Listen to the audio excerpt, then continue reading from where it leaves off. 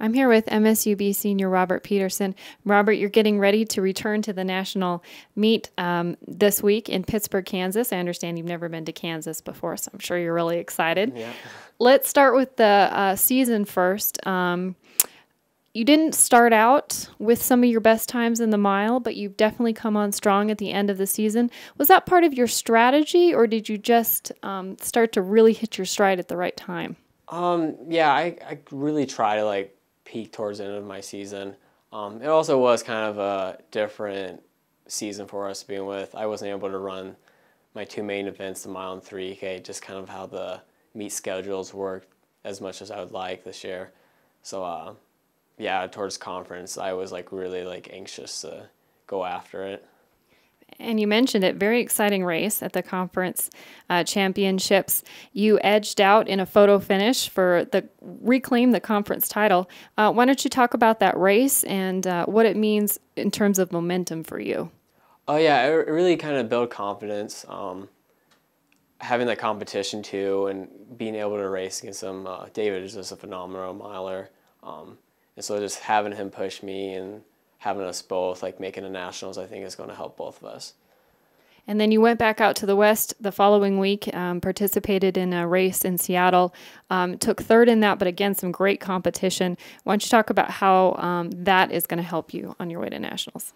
So yeah, after conference, I did 4 races in conference. So doing what I accomplished at conference, I knew when I went to Seattle, knowing that as a fast track and knowing what I did before, I knew I could focus all that on the mile. And so I knew I could get a qualifying time. And so once I accomplished that, I just felt phenomenal. And I personally felt like I could have ran a little bit faster. So have that final gear, I'm saving for nationals and see what could happen. Last year, you went to nationals, and there are 2 heats at nationals, and you were 7th in your heat, so you missed out by 1 spot. But talk about what that experience taught you and how you can use that this time around. Yeah, I think just knowing how the meet works and the competition is going to help a lot. And then I feel like I have a big edge over last year because last year I did get injured right before the meet. And so maybe physically it didn't affect me as much because I still had my endurance, but I think mentally that came a lot into play. And this year I'm feeling mentally strong, physically strong, and I'm super confident where I can go out and possibly break the school record and hopefully become first-class All-American. And we were just chatting about it. You know a lot of these runners, even though they're not in the GNAC. Why don't you talk about being able to see them? You're familiar with the competition, you know, what that means when you get to a national competition. Yeah, I feel like knowing them and knowing how some of them race and kind of even the friendships we made, I feel like it's just going to be a pretty cool, dynamic, and really fun event. People like Alec Baldwin I'm pretty good friends with, and then Ben Vaughn, I ran against him in high school, so it'd be really cool seeing some of those people I haven't ran against in a while, but made pretty good friendships in the past years. So. And what are some of the things you're looking forward to a national meet? There must be some things that you can go watch and some things that you can do. What are some of the advantages and some of the fun things that you want to do?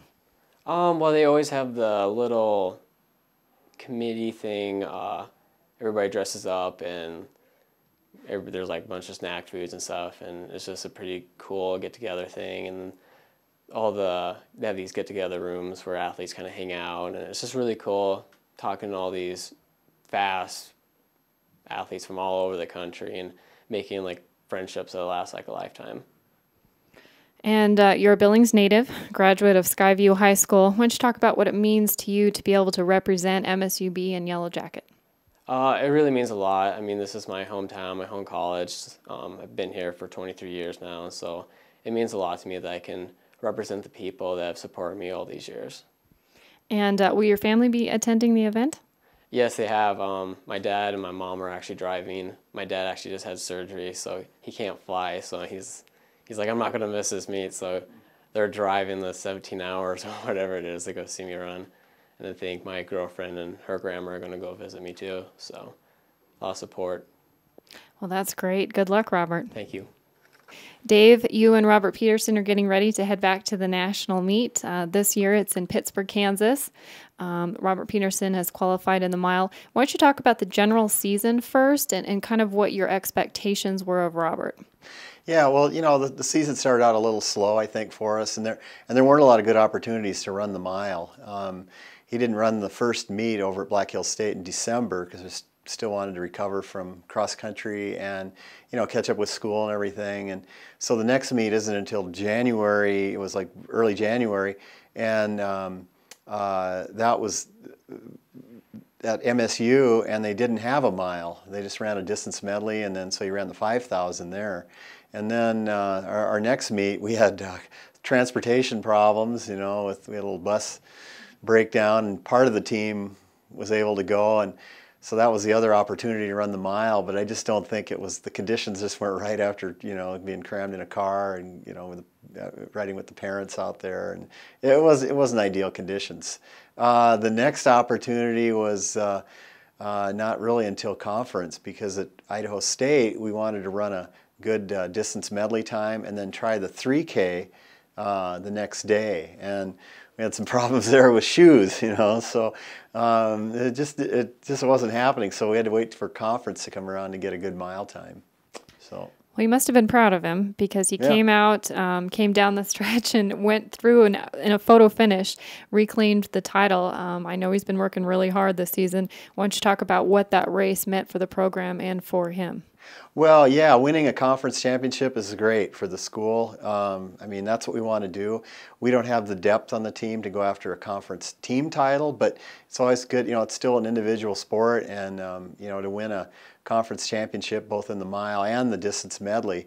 So I was really, you know, I was really proud of those distance medley guys, because they really did a good job this year, and they qualified for nationals as well, you know, and so I really don't want to forget about them.